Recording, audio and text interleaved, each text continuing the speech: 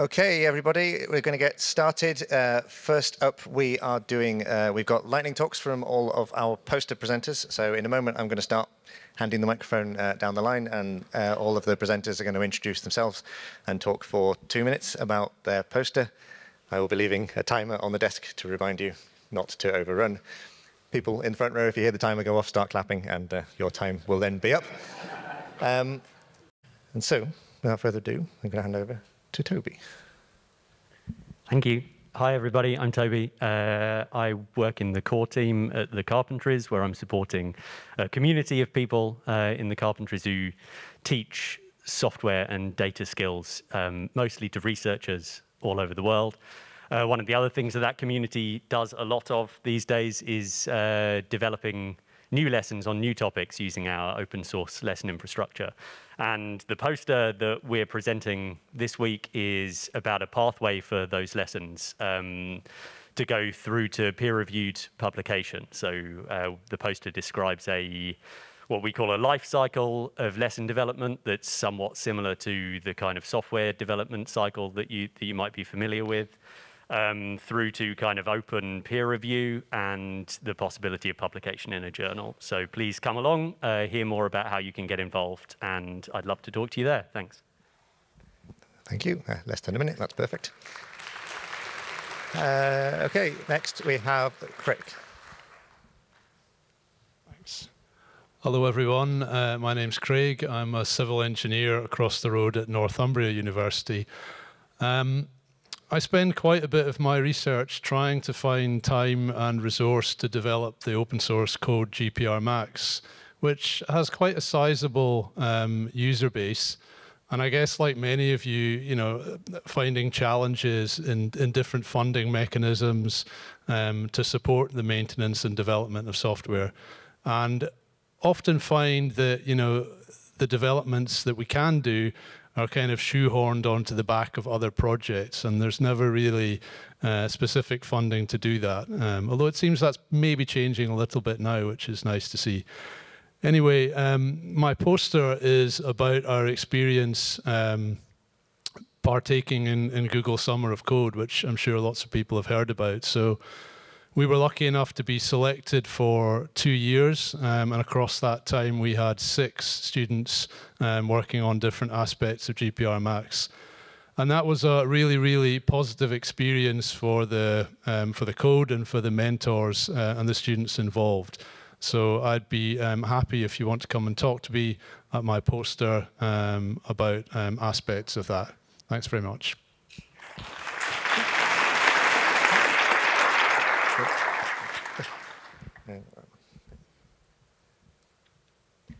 Hiya, my name is Ramon Graney from Oxford University, and then I'm going to talk about FAIRshare. FAIRshare is a web platform that contains 3 key elements of the FAIR ecosystem. You know about FAIR is findable, accessible, interoperability, and reusable of science. And then in our platform, we contain standards, databases, and policies. And then you can try to find which databases implements a specific standard. As you remember this morning, Professor Ferguson was commenting the importance of following standards in some of the databases. Okay, and then all the platform was completely redeveloped in the last February. And then we also created an API. The backend was created in Ruby. The front end was JavaScript. And we migrated the data from the old system to the new system. And then in the poster, I'm going to talk how we link and map resources from different resources, different places, like a repository of 100,000 organizations with our organizations, and databases from another resources similar than ours to our system. And then we use a kind of semi-automatic thing using human and automatic methods. More information in the poster. Thank you very much.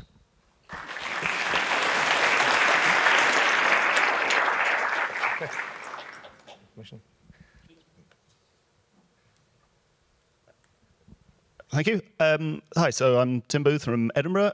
For the last year and a bit, I've been involved with the EdDash consortium of a bunch of researchers around Edinburgh, backed by a nice big chunky UKRI grant. And what we're doing is authoring a bunch of new lessons on topics that are both advanced but very practical. Did I have a slide? Oh yeah, here you go, here's a list of them. And my personal involvement was in the workflows in SnakeMate course, but as you can see, a whole bunch of things there, and are generally geared towards enabling open science. Next slide, please.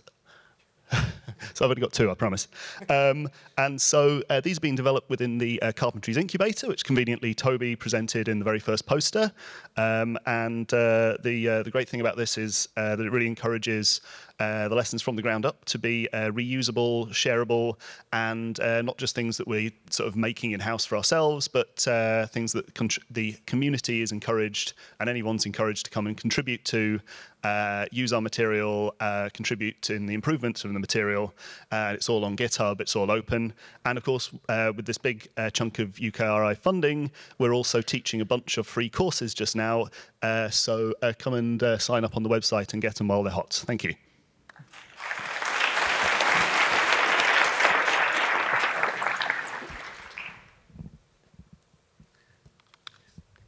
Hi, my name's Ed Bennett. I have a research background in computational theoretical particle physics, and I was given an RSE fellowship by STFC to try and improve reproducibility and open science in this area.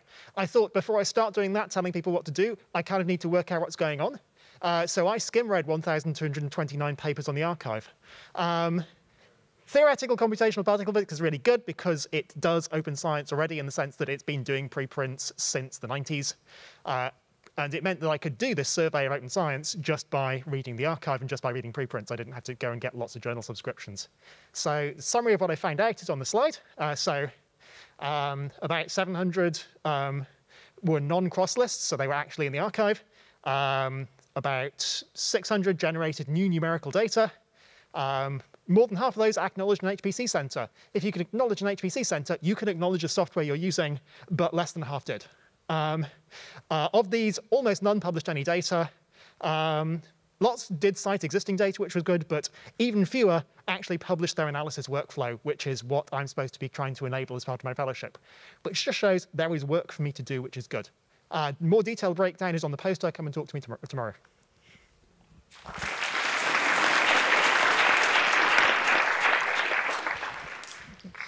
Hello, everybody. I'm Maria Broadbridge. I'm from the University of Reading, and I'm here to introduce a new regional network in the UK South to you. So we're called RSE South, and we aim to do what any regional network does. We aim to bring the community of RSEs in the UK South together. So if you have anything on your badge that says South, Southwest, Southeast, this is the one for you. Our founding members are RSE at UOR, which is based at Reading, then the Data and Software Engineering Group based at Scientific Computing at STFC, Southampton Research Software Group, and the UK Health and Security Agency, but I've already talked to some of you, so there's many more to add to that part. Please come and see us if you're anywhere in the South. If you're interested in joining the network, come and see us at the poster session, or come and find me or any of my co-authors, and we'll be so happy to have you. Thank you.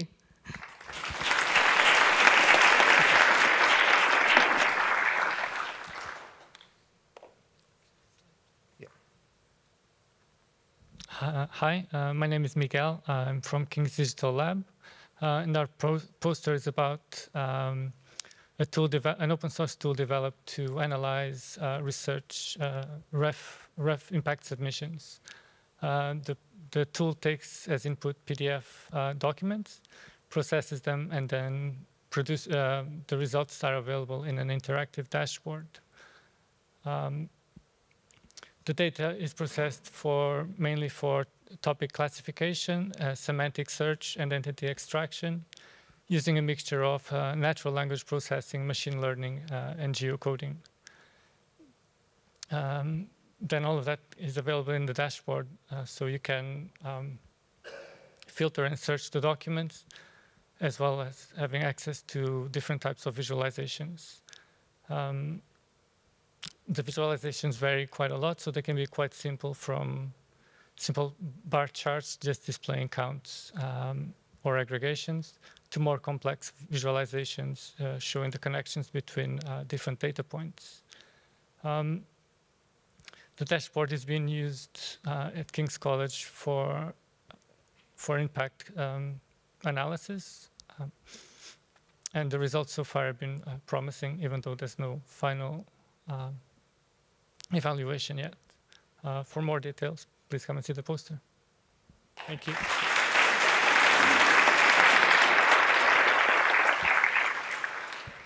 Hello. So hello, my name is Sherman from Queen Mary University of London. So my poster will be on about parallelising. Okay, parallelising or speeding up R packages or R code using C++. So the RSE story goes that we have a researcher who has slow R code and it doesn't scale up to larger data. So one approach to solve this problem was to re-implement the R code in C++. And you can see the bar chart, that's the benchmarks. We could see significant speed up. So this is something called hybrid programming, which is programming in 2 different programming languages. One of the advantages of that is that you could do collaborative work. So you know C++, I know R, so we could work together to build a package together. As another advantage is that if you have a huge R code base, you could pinpoint a bottleneck, a specific piece of code in R, and you can re-implement only that specific part in C++ to save resources and time. And I personally believe that using Rcpp in order to use C++ code in R has the potential to have bigger impact or reach out to more researchers who's not familiar with C++. So thank you, and you could talk to me further at the poster session. Thank you.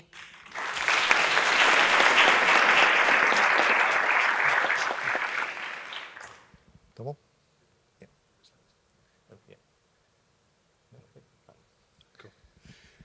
Hi, I'm Donald Carlin from Queen's University in Belfast.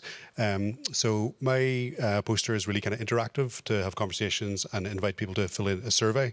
So this all started with a Python course where I did a little workflow for some of our researchers to take kind of toy Python code, put it on GitHub, then pop it onto Zenodo, get a CFF and a DOI, another 3-letter acronyms. And I thought whenever I was doing this, I might as well check my institutional guidelines, which I kind of bitterly regret now. So I wanted to check to see do Queens have guidelines about publishing software.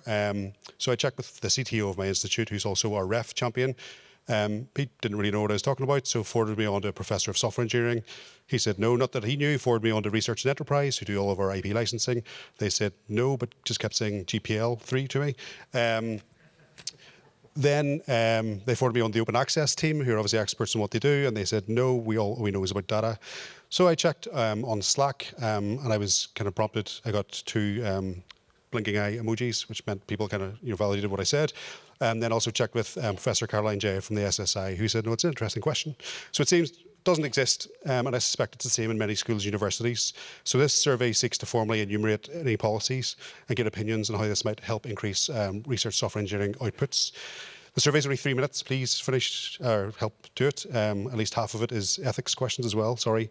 So why is this important? Well, at the same time as I was doing this, REF came out. Software is massively down, as are all digital artifacts. So where is it? So I refactored this as a use case. As a researcher, I need to know that, first of all, I can publish research software, which I'm doing training courses on for our researchers. Number 2, which this addresses, I need to know my institutional requirements and guidelines in terms of licensing, etc. And then 3, I need to actually be able to put it into my institutional repository. And I've spent most of the summer querying OAI PMH servers to limited success. And what I've actually found is about a quarter of UK academic institutions explicitly have software in them. Only a quarter, 3/4 don't. But only a third can actually accept software, which is terrible. I think... There's a QR code, sorry, for the survey. If you want to very, very quickly scan it, or I think the information's in the Slack channel already. I'll share it again, yes, and I'll post it on Twitter as well if anyone wants to take part in that. Yep.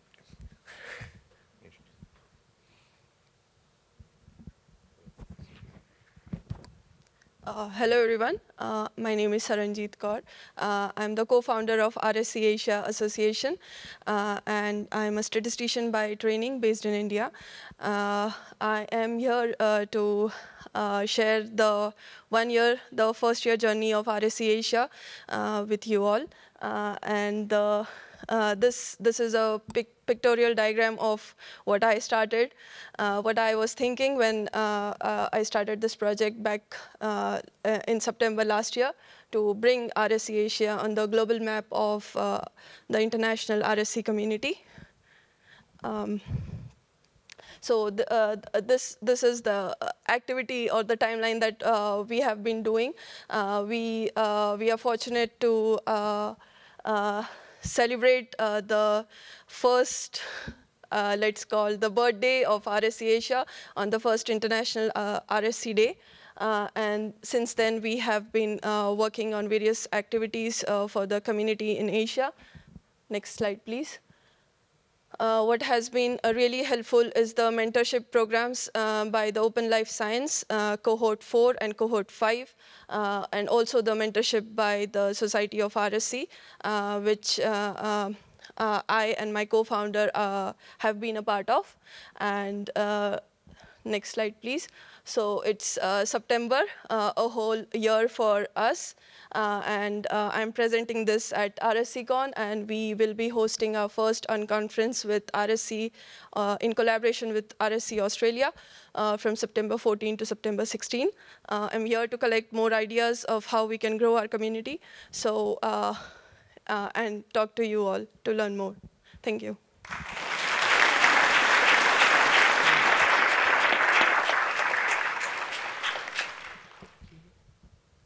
Hi everyone, my name is Sarah Byrne and I'm a software engineer at STFC and I work on the Daphne platform.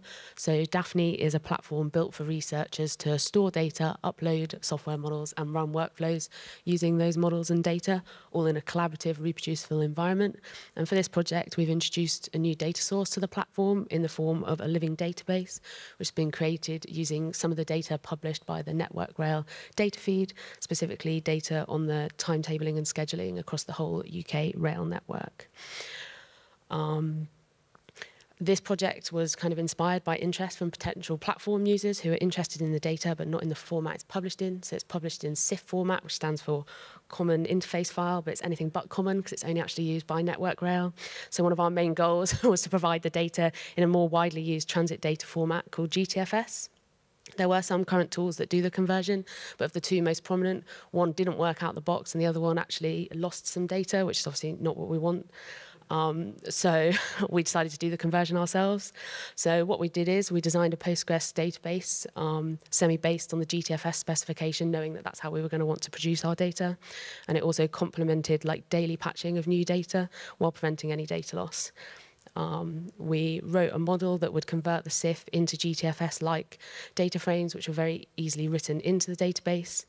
Wrote and run a cron job that downloads the data every day, stores that raw data in Ceph storage, and then updates the database. And we're currently finishing off writing a new API that will query the living database. So you'll be able to provide input parameters such as start and end dates to create data subsets, which can either be downloaded or then used on the platform in our workflows.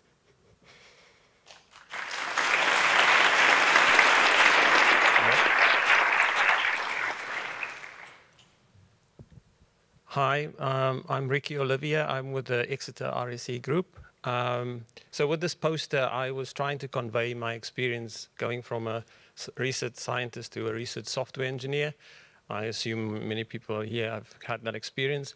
So what I tried to reflect in here was the kind of characteristics of the code when I was a scientist to compare it as I got better as a software developer.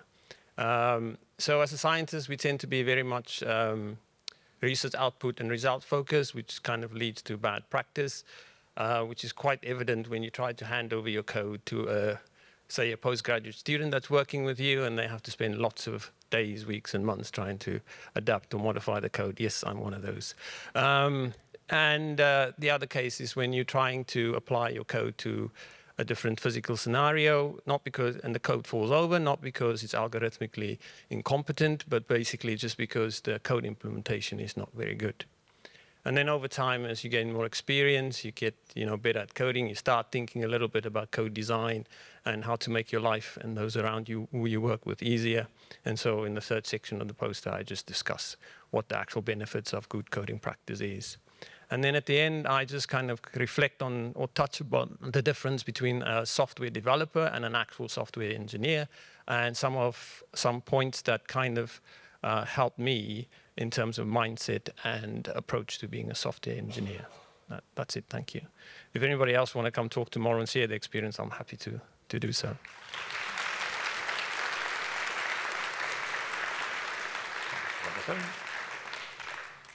Just going to turn the alarm off before it goes off. There we go. Right.